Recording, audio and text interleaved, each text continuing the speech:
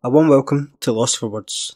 I am your host Jason, and this week I am joined by prospective Tory councillor for Newton, Mearns North and Neilston, Andy Morrison. Andy comes on the podcast this week to talk about his humble beginnings growing up in the shadow of Celtic Park, qualifying as an accountant and now being a director of his own firm, his political beliefs, and we talk about the political landscape in Scotland ahead of this May's local elections.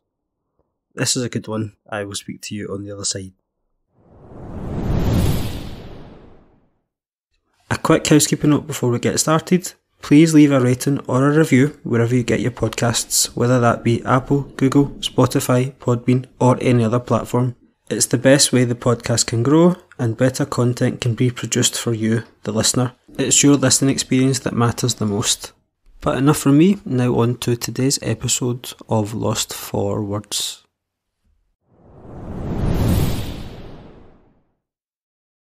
You grew up in Barrowfield, so tell me a bit about the early part of your life. Yeah, absolutely. I mean, Barrowfield was one of those once notorious estates. You know, it was blacklisted, etc. It was even the subject of a BBC documentary in the 1980s called The Scheme, not the remake, obviously, they made in Kilmarnock. It's an area which underwent a lot of change when I was growing up. So the previous Labour Lib Dem government in the Scottish Parliament, when they were in, there was a big redevelopment of the housing stock in Barrowfield, and there was a softening, you could say, of the area, and it's changed beyond recognition now. When I was growing up in the area, though, I was conscious of I wasn't overly political when I was young. I'll be absolutely honest. I didn't even do modern studies as my choices at secondary school. I was a geography person. I was interested in how people lived and how cities were formed, like urban geography, but not quite so much in politics. That came later on. What do you say when people say, oh, well, Barrowfield isn't a very conservative area? Well, it's certainly more conservative now than it was when I was growing up, because it's part of the Calton ward, which has a Conservative councillor in it. And you're absolutely right. I mean, the politics I grew up under were completely different to what we see in Scotland now. It was more normal politics of left and right back then, and Glasgow was dominated by left-wing politics for about 7 decades. And the area I grew up in, you could see where a lot of that had fallen apart, where it had failed EastEnders. High levels of crime, for example, low levels of aspiration. And if you wanted a change, was it another party of the left, or was it time to try something different? And it was actually somebody else who identified me as a Tory. When I was doing day release courses to train to be an accountant, one of the classes was economics. Now, economics spills over quite easily into the field of politics. And we were looking at the 1980s and Keynesianism versus monetarism and what Margaret Thatcher done to the country. And I found myself on the opposite side of the debate from many people in the class. And it was a Danish guy there who said, "You're a Tory, but that's fine because so am I." And I'm like, "What's a Tory?" I was so ignorant of politics at that point in time. I just spoke what I thought was right from what I had learned and what I'd studied. So that was the point really where I thought, I need to look into this a wee bit more. It's interesting. So you were identified as a Tory rather than identifying yourself. It's like that case of the chicken, what comes first, the chicken or the egg? You're probably the opposite way around to most in that circumstance. Yeah, absolutely. I mean, that was around 2005, 2006 kind of era. I didn't do anything about it at that stage because I was working a full-time job. I was studying towards a college course and then the professional accountancy qualifications. I didn't have time to add that to my life, as well as be able to maintain a normal social life and some relaxation time as well. So it was really when I qualified as an accountant that I started to dip my toes into politics, and that was roughly the same time as the Glasgow East by-election, which you you may remember. Yes, 2008. Me and my friends have got a picture with Alex Salmond because he came. We were outside playing football, and him and John Mason and the SNP sort of entourage were walking about. And I've got that picture somewhere of all of us with football and Alex Salmond standing with us. Not so great a picture now, not something to be bragging about after what's happened with him. But absolutely, but I think the thing is, Jason, it kind of speaks to how totemic a figure Alex Salmond used to be and how much he's fallen since then. Massively, it's crazy. It's crazy how things change. Yeah, no, absolutely. I mean, that was a very interesting campaign, and it was an interesting time to be a Conservative because David Cameron had just come in, and he was setting about changing the party, revamping its image, and a lot of the policies that were being pursued at that point in time was for places like the East End of Glasgow, places that had been left behind despite all the excitement of the new Labour government. And there was something about that that's really appealed to me, that the Centre for Social Justice, etc., etc. So, and David Cameron, I think, set the tone for the Conservative Party throughout the 2010s and up to the present date, and the whole levelling up agenda. I wouldn't call myself a Conservative, but I would say that I think history will look back very kindly on David Cameron. I think he was incredibly competent. And I don't think it's a coincidence that the country has declined since he departed office. I wouldn't say that the country has declined, but I certainly think there's a bit of nostalgia for the way politics was during that era in 2010. I think it speaks to just how broadly the party had changed under David Cameron, because there was no way the Conservative Party of 2005 or 2001 with Ian Duncan Smith, William Hague, that was never going to happen. So I think that was a testament to the fact that they changed the Conservative Party in 2010, the modernisation agenda. It wasn't just lip service; it was a real substantial overhaul. Then, if I had to say to you, simply, why are you a Conservative? What are your main values that you would point towards? Yeah, absolutely. I think the first thing for me in growing up was there was quite a lot of negative influences around me. And, there were peers I went to school with who were more intelligent than me, that were brighter than me. Sadly, that their lives haven't quite, how should we put it, worked out in a stable materialised manner. In the way that they wanted it to. I mean, outcomes like dependence on drugs, dependence on alcohol, some of them aren't here anymore through suicide or drug overdose or gangland activity. And, the main argument of the left at that time was you rise with your class. And for me, it was more a case of, well, I want to go to school and learn every day. I want to apply myself to something. Why should I be held back by people that don't want to do that? I would say I'm of a different view now because I'm away from that. I've moved on from that. But when you're in that environment, you see it, and I think you feel it more acutely. So I would probably say that I'm not quite as right wing as I used to be. I think I've mellowed with age and mellowed with distance from roots. There's also a sense that among some people in the left, in my opinion, that there's no such thing as bad behaviour. There's no such thing as good behaviour. Everything's kind of relative to each other. And I don't think that can be helpful in some settings. I think in some settings it's quite helpful to say this is a good, desirable thing and this will be rewarded, and this is a bad, negative thing and this will be punished. A book I read recently I found very interesting, and I hope I don't damage a guy's street cred by saying this, but Darren McGarvey's book, Poverty Safari, there's a lot in that I can identify with. Like, just how difficult it is being a working class boy in a scheme in Glasgow, how difficult it is to pick up a book, to concentrate on reading a book, when in a classroom, not wanting to appear to be interested in reading a book. So a lot of my learning in the classroom, I feel like, was covert. You didn't want to be seen to be trying too hard. And I think that's absolutely bonkers.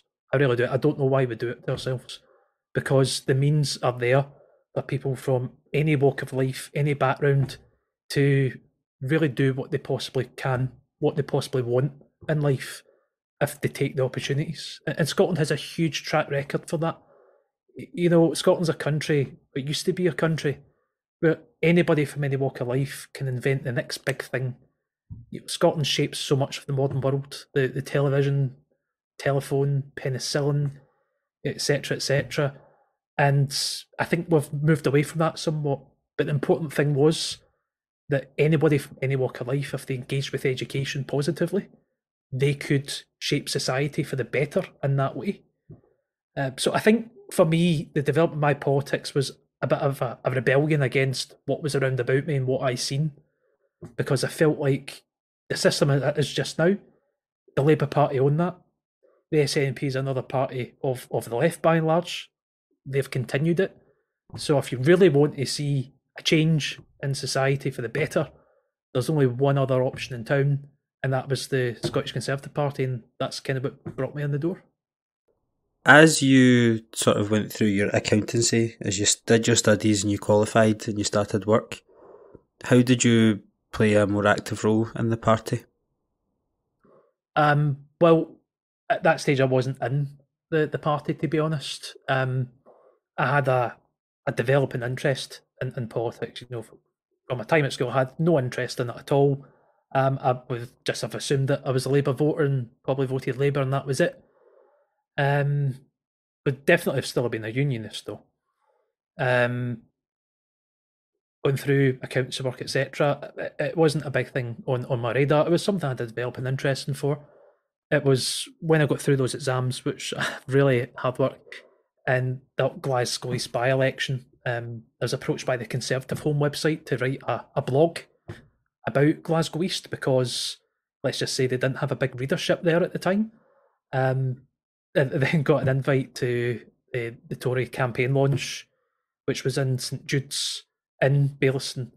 St Jude's being the patron saint of lost causes, as you may know, which wasn't lost in anyone. David Cameron was there himself, along with Ian Duncan Smith and our candidate at the time, Davina Rankin. And I met these other people, and I thought, oh, right, okay, there's other Tories in Glasgow. This is great. There's some people there from like the University Association, because up to that point, I thought maybe I'm literally the only,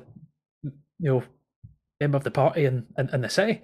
But then I saw others, and that was it. I got involved and never really looked back from that. And then a bit about your accountancy career. Talk to me about that, because I think you're now a director of a company, but you had to have started out somewhere. Yeah, absolutely. It's a really good question, because something that I was aware of when I was younger was just how few people from the scheme I grew up in went to university or went on to work in like a professional job. And I actually wanted to be a pilot. That was my childhood dream. It was a Christmas present when I was like 14. It was a trial flight lesson, and after that I was just, the bug had bitten, and I've still got this thing for planes and aviation now, but I know it's probably not going to be a career option at this stage. But accountancy was just a means to an end. I looked at my subjects. I got 2 hires. One of them was accountancy, and I thought, right, what can I do with that? And the intention was to do that for a few years, get the money for flying lessons, hopefully get an airline to take me on. Apologies in advance if there's any pilots listening, but I look at the market just now and what's happening with the pandemic, and I think maybe actually that was a bullet dodged. A bullet big time. Yeah. Exactly. So accountancy was just really a means to an end, and it was a good career to go into. If you come from a background where you don't have a lot of money or family support to rely on, because it's one of the few professions you can enter without a uni degree. So you can literally leave school at 16, get a traineeship with a firm, start off learning on the job from the very beginning, making the tea, etc. as well. Then doing like the distance learning thing with the college, day release, and then you can go boom straight into doing the ACCA exams. I think credit to the ACCA for having a system like that, which doesn't require a degree for entry, because it makes the profession far more socially mobile than, say, the legal profession. So that was basically it. It was partly out of necessity. It was it was a big culture shock, to be honest, Jamie. I mean, Jason, it was I was the first person in my family to ever have a professional job that you put on a shirt and a tie to go to. I was 16, so it's quite an easy age to learn and to let yourself be moulded by the people around about you.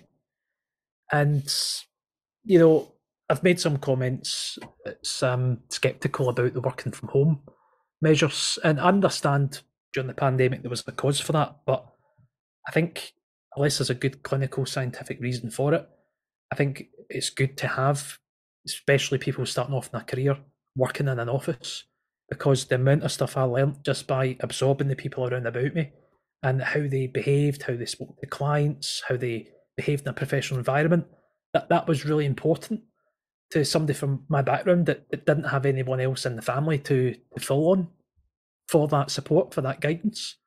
So, the first couple of years were difficult because of the culture shock, but it's like anything else, the longer you do it, the more you get used to it. I would chime in on that, what you said about the office. I'm a teacher, I'm a primary school teacher, and I think, although we're not an office, but I find that the classroom is the greatest leveler, because say we'll have kids that are from well off backgrounds and kids that have basically nothing, but they come into the classroom and they're an equal. They have a learning experience that they wouldn't get at home. And I think if you've got the office as well, in the pandemic, say there was someone like you growing up in Barrowfield, working from home, like home to you isn't going to be the prime working condition that what it would be for someone who, say, grew up in Newton, Mearns, somewhere like that, and then gets to work in their nice home. Whereas the office means that they're both employed by the same company and they have the same experience. Or if somebody wants to push themselves to do more in the office, it's recognised and there's the chance for them to progress. Whereas you're limited by the four walls around you, and what goes on inside person A's four walls could be completely different to what goes on inside person B's four walls. I completely agree, Jason. It's like there's actually been some debate around that in terms of like people in business meetings on Zoom or Teams, and people have been judged for like what's behind them. Is it a big bookcase full of books, or is it a big plasma TV, or is it just a bare wall? What are people's living conditions? And we're showing people, and same for your pupils as well. Usually what goes on at home is not something that is shared with all of their classmates, maybe just their friend circle, but not all of their classmates. So it was really opening up a door which would never been opened up before.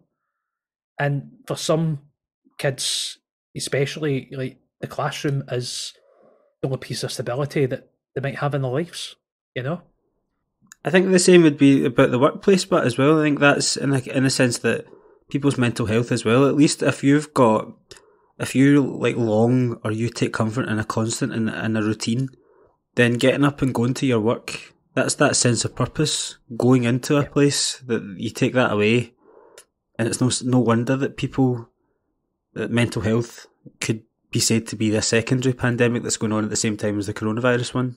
And I think that is something that we should be very mindful of. I mean, I'm not a lockdown skeptic. COVID went through my family quite severely. I had an aunt who was in intensive care for 10 weeks. I take the virus very seriously.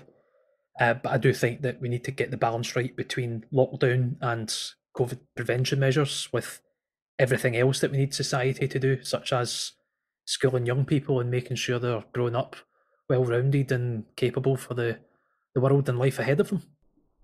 I think thankfully it's been seen in the news that the plan is, certainly at the UK level, to wind back most, if not all, of the sort of coronavirus laws, which I think is a good thing. We need to press on with life, and people have now been triple and quadruple vaccinated. What are we being held back for?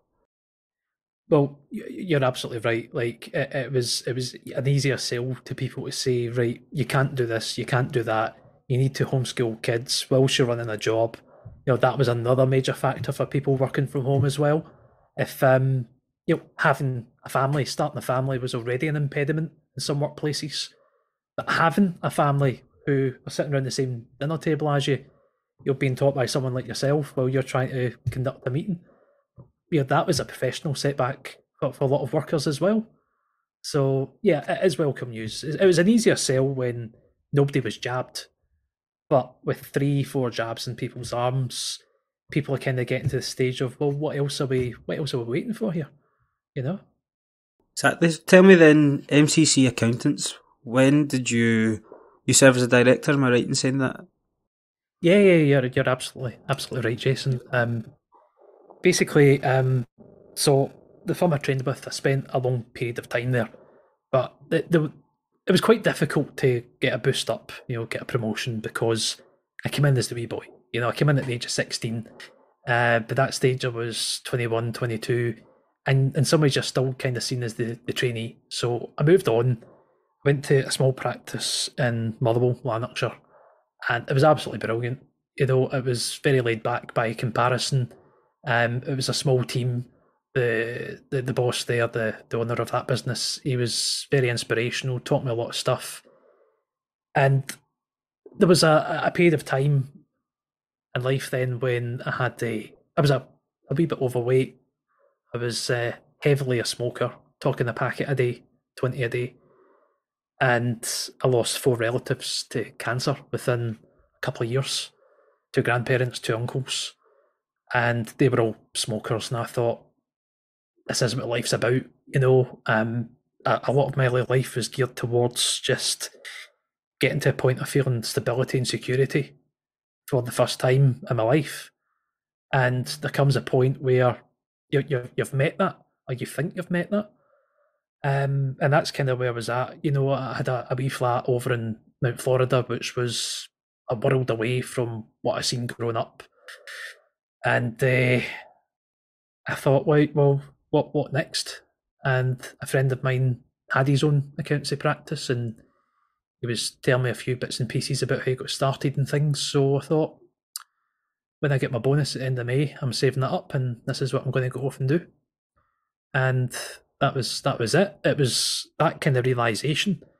Some people go through it earlier in lives than others. That you realise life is finite. You only get one, and you only regret the things that you don't do. So, I took that risk of going out and starting up my own. I had the experience and stuff like that, and I think with the involvement in politics as well, when you've chapped in a stranger's door for the 200th time, you kind of feel a bit more confident in speaking to people, a bit more confident in selling yourself. Like accountants have this rep for being really introverted, shy people that would rather hide behind a computer screen than talk to folk. I think my involvement in the political realm kind of boosted my confidence in my interpersonal communication skills. So I found actually I was really good at taking difficult, complex accountancy things and explaining it in a way that people would understand. And that's really where there was value and in selling your services, promoting your services. So I went off and set up and done one thing, and I've been doing that for pushing 6 years now. Started lose count there. Then we'll come forward into the mid 2010s, the first independence referendum. Were you involved in the Conservative Party by that point, or did you just decide to campaign for no because you were a unionist without being a sort of signed up Conservative?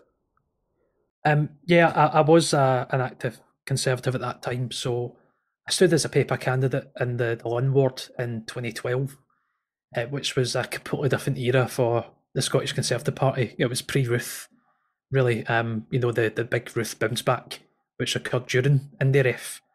So, we were on to hiding to nothing. Ruth had just became leader pretty much. So I was involved in the party loosely then, and then the IndyRef came along, and that turned everything on its head because these people that I thought not very much politically of, I've always aimed to get on well with people on a personal basis, regardless of the politics.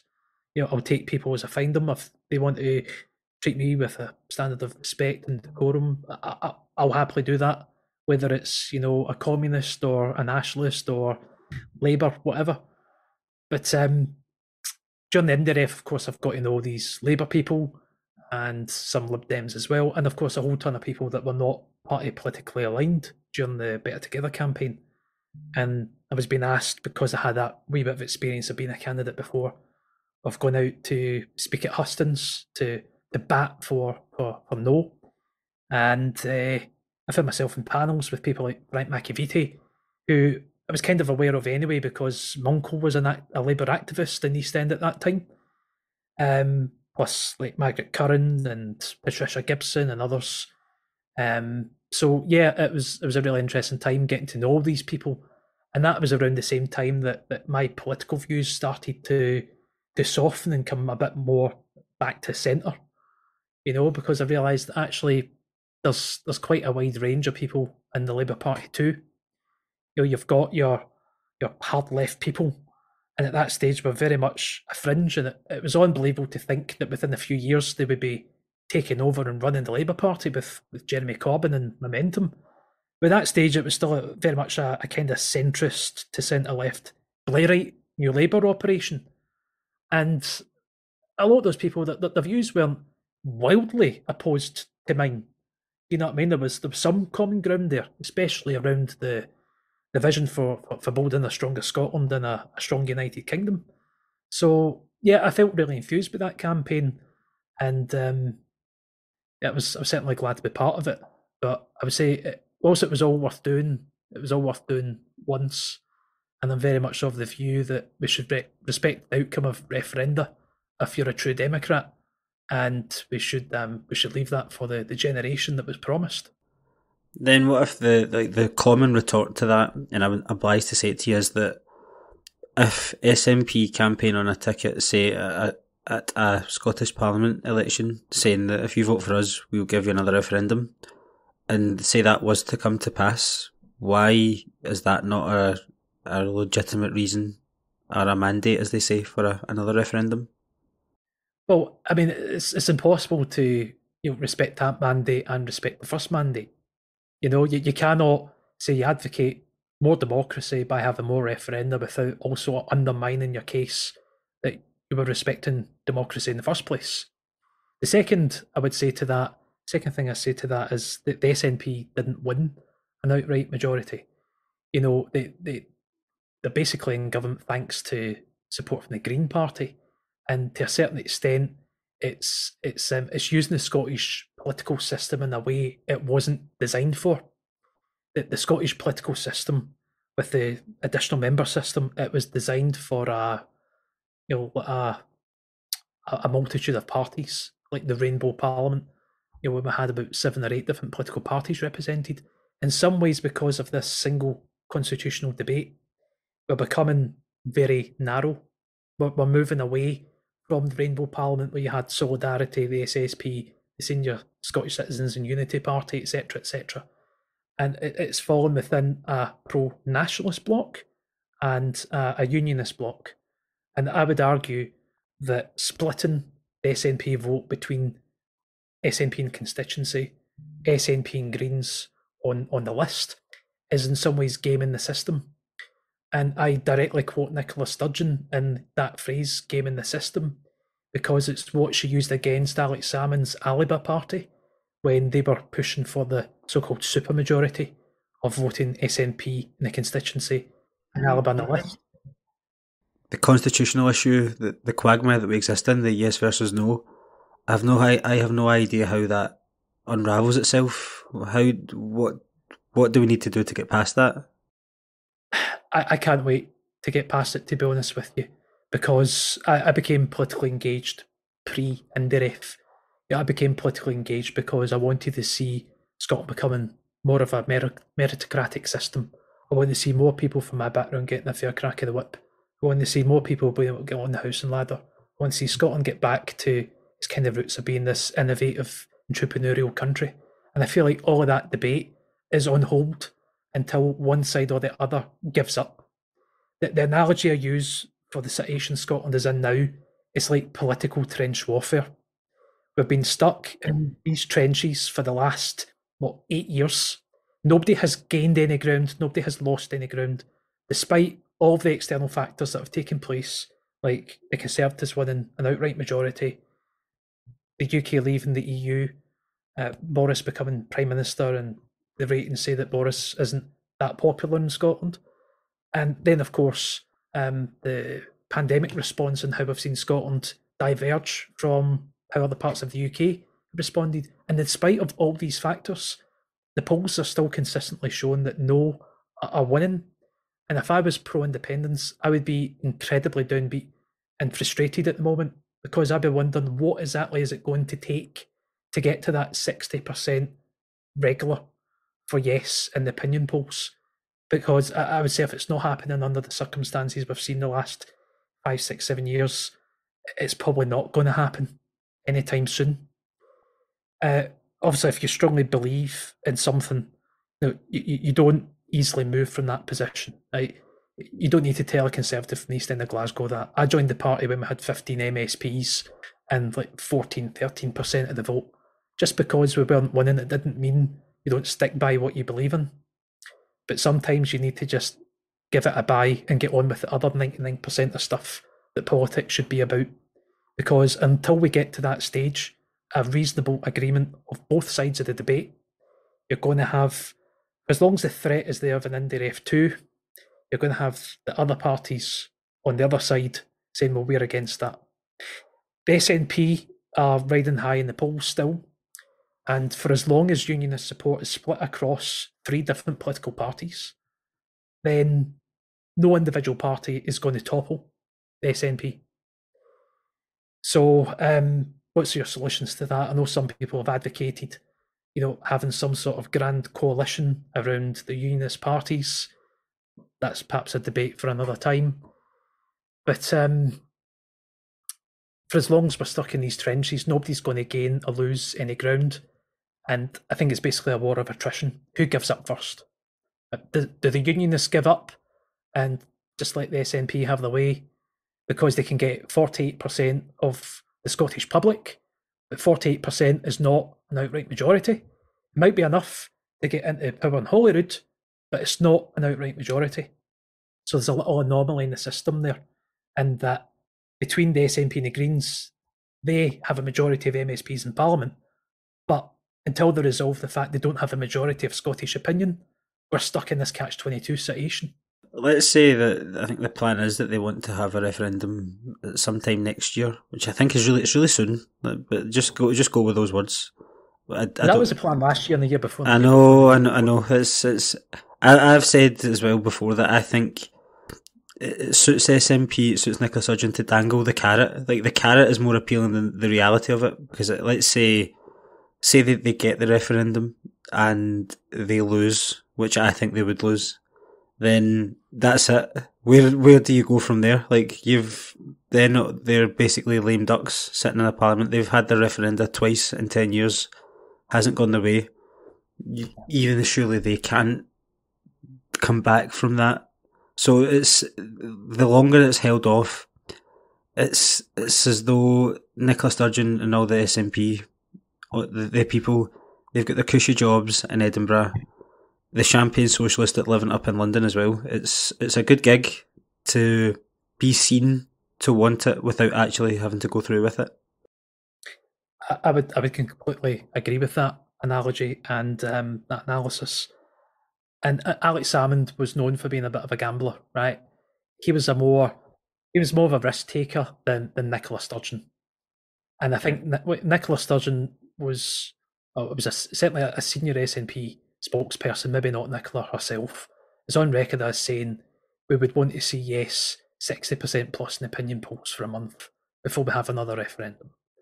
Because you're right. I mean, to lose once after 2.5, 3 years of a campaign almost, with all the resources of the Scottish Civil Service behind you. David Cameron was very hands-off in terms of setting the rules of Indy-Ref, basically let them set the rules of the game, and they still lost it. So you would want to be absolutely sure, and I think Nicola Sturgeon wants to be absolutely sure that she would win it before actually calling it. But nevertheless, she's got to give a grassroots, she's got to give a base support, some, dare I say, red meat, for a topical turn of phrase, Operation Red Meat. But you should be running Operation Red Meat for, Yeah, for, they for need years now. something to be they need something to be aiming towards. I think yeah, she can't keep putting it off forever. But Exactly, but this is what I would advocate. If I was to take my Conservative hat off for a minute and put on an SNP hat, I would say let's give this a bye for, let's say, even one term of the Scottish Parliament, and let's focus on everything else that we are currently responsible for, such as Scotland schools, such as the mountain waiting lists for NHS procedures, such as rundown local services. Let's focus on these things instead. Let's focus on the record number of drug deaths that we've got in Scotland. Let's show we can do all of these things well. Let's show how competent we are. And maybe then people will trust us to run a country fully. That's what they should be doing. That they should be playing the long game. And I actually think that they're not doing that because they've run out of steam, they've run out of ideas, and they haven't a clue what to do next. The Scottish Parliament has its record level of funding. They should be setting about all these grand plans, but it seems to be, on all the domestic issues, business as usual. And I don't think that's going to inspire anyone that isn't already convinced by independence to vote for it. And the other thing I would make on that, another observation, in 2014, it was older people who were cited as being the reason why no won. Well, we're 8 years on. I think of the relatives I have lost within my circle over that period of time. Yeah. A lot of the older people who would have voted in 2014 are no longer with us. Yet, the opinion polls have not shifted in favour of yes. If anything, Scotland has an ageing demographic. That's been mentioned many times about, why we need more immigration coming to Scotland and why that's a good thing. We have an ageing demographic. And if people are less likely to vote for independence as they get older, because they've got pensions, or they've got children, or they've got grandchildren, they own property, they own a business, whatever it is, Scotland has an aging demographic. That makes independence even further away than it was in 2014. Yeah, they don't like to say these things though. No, they don't. And to be honest with you, I'm really enjoying having this chat with you, because it feels like so much of Scottish politics and analysis of politics is just shouting and bawling at each other. No, see, I don't advocate that. I like this. Like, I do this because if anybody can speak to me and put their point across in an affable, respectful, and straight up way, then I'm happy I'm happy. I'll have anybody on here, because I think the debate needs to change, because I don't like the trench warfare is a great analogy, but if you get people talking either to me or to each other in a fair way, I think you need to have people engaged, people to make a choice, well informed of all the facts, without the people that want you to vote them shouting at each other. I am highly critical of everybody, but I am also respectful of everybody. Does that make sense? I think that's what I would like this to be. I think that's the way the debate should be.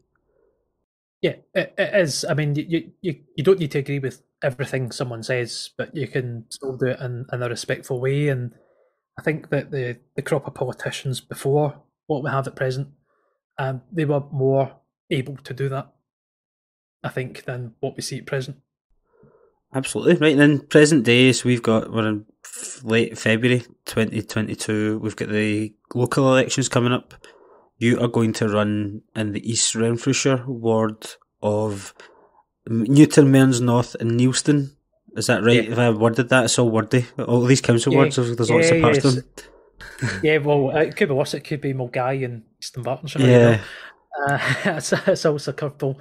I'm doing Newton, Mearns North, and Neilston, which is it's a fantastic ward.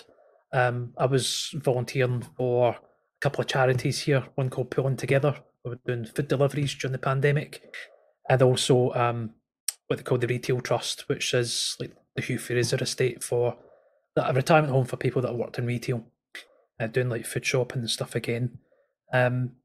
Really enjoyed it, and what I would say, and this is perhaps a different take on people that think Conservatives think there's no such thing as society.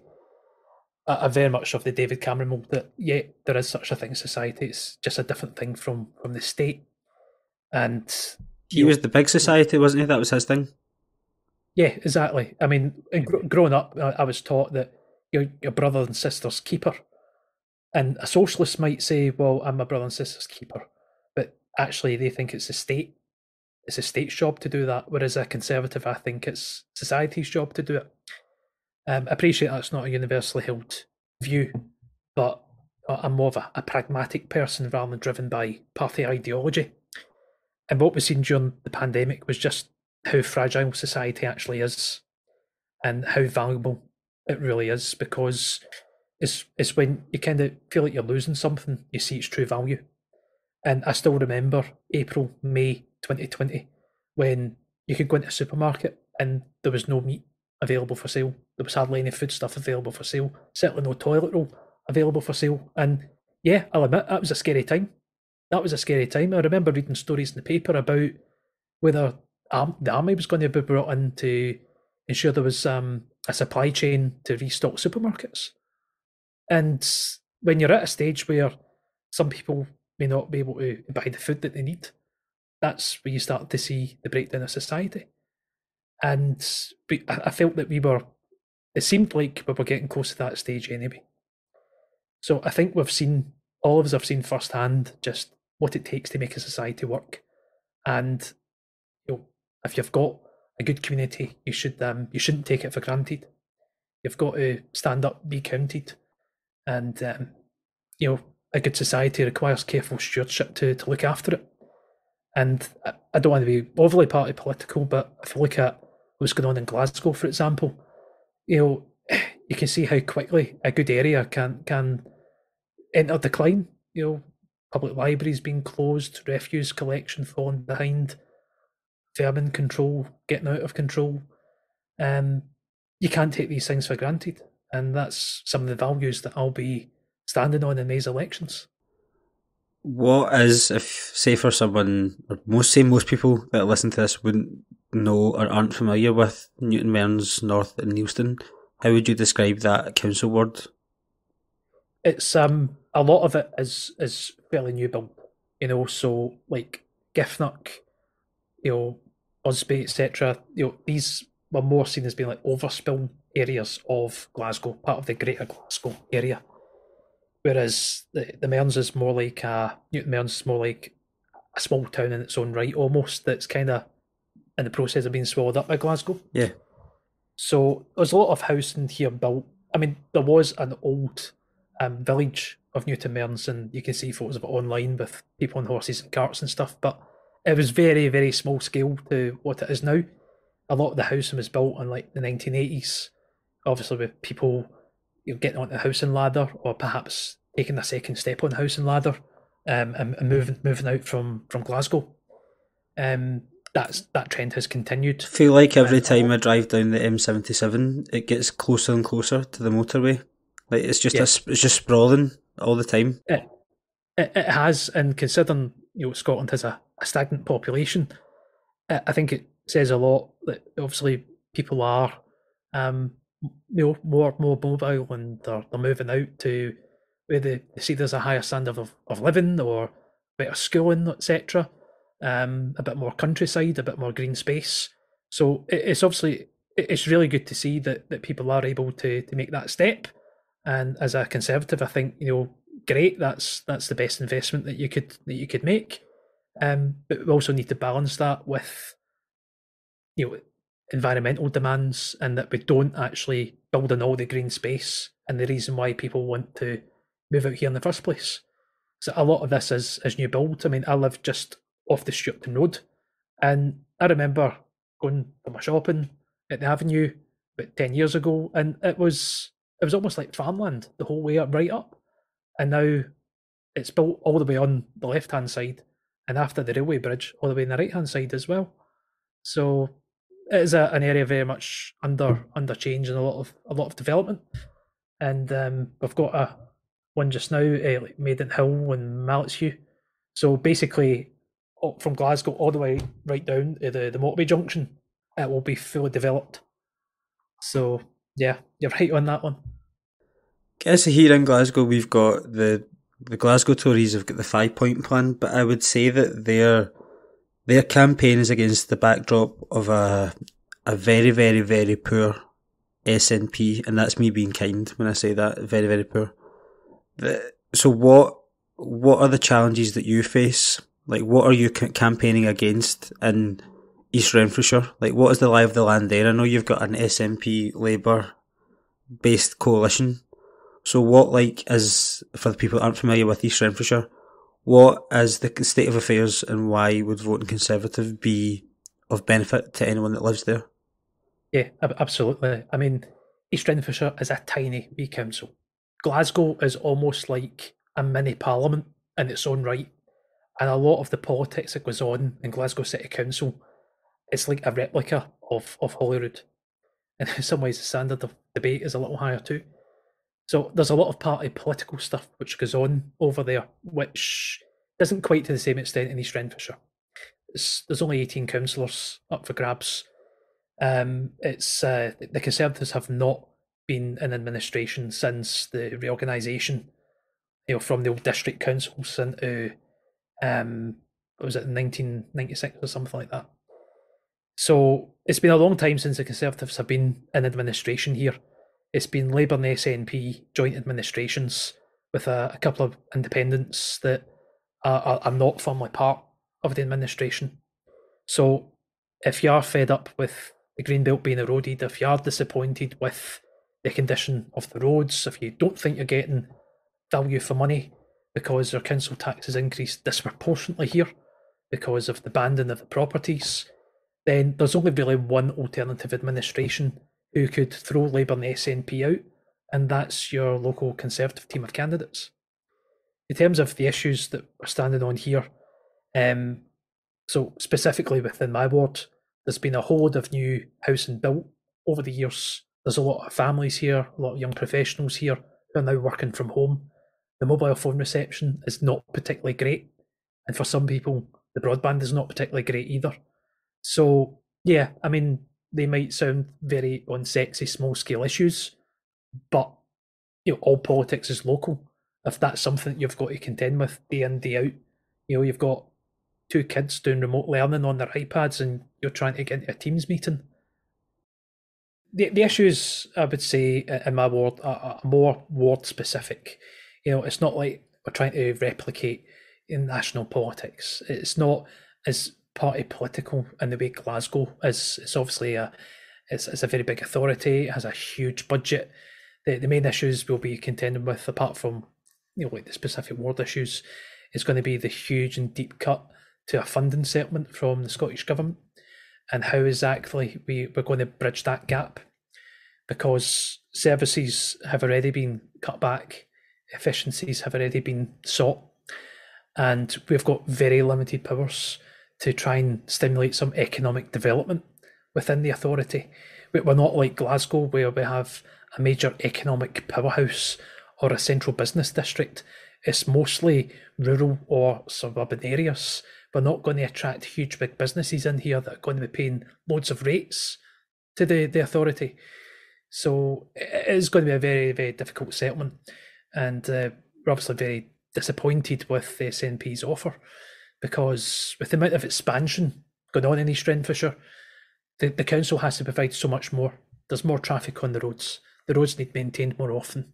The schools are at breaking point. Everybody's moving for the schools, but the schools are struggling to cope. We've got an ageing population here as well. There's more demand in social services, home care services. So the council's been asked to do more and more and more, but in real terms with less money.